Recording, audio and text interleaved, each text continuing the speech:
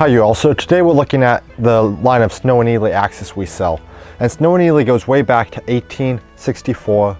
They are an old American brand, and then I guess in the mid 90s, in the mid 1900s, they sort of devalued the brand, went to China or whatever, and then the Amish bought the brand and brought it back to the USA. They're all 100% made in the USA, US hickory handles, and a lot of people are falling back in love with them. They're awesome axes.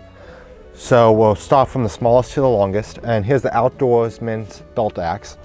You have a sheath with a nice belt loop there that you can stick on your belt and pull it in and out while it's still on your belt. And overall, a lot of the bigger axe sheaths on the Snow Nealley, I would say, are their weak point probably. They have great steel, US hickory handles. The other one downside is they usually need just a little bit of sharpening when you get them. They're not quite ready to use out of the box, but a lot of people don't really mind that. You're gonna have to sharpen your axe eventually anyway. So let me see, the head weight on this is 1.4 pounds, and the handle length is 14.5 inches. So a great little hatchet there. So we'll go up to the Penobscot. This is a very popular one of those. And this is basically a Hudson Bay head design. It's the same as the Hudson Bay. They're both, let me see there, 1 3/4 pounds. Pretty much the exact same head. I'll get this one down. Just a shorter handle on the Penobscot. And of course the Hudson Bay is a classic North American design. A lot of people like it. So the handle on this is 17 inches on the Penobscot, and on the Hudson Bay, it is 23.5 inches.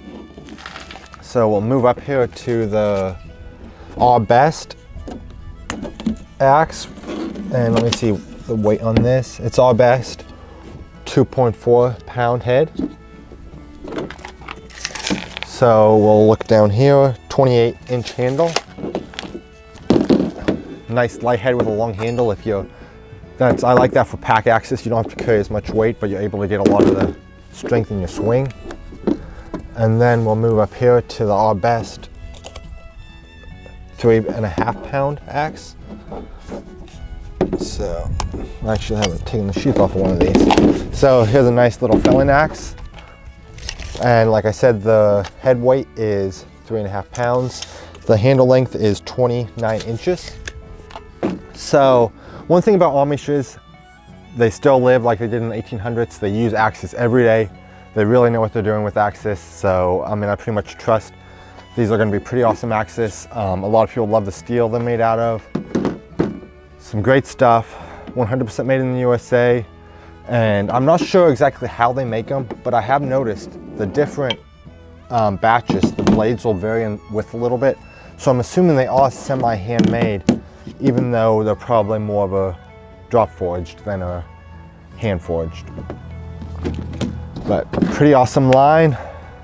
And very soon in the future, once we get a couple more of our axes in stock, we do hope to do an all USA hatchet video.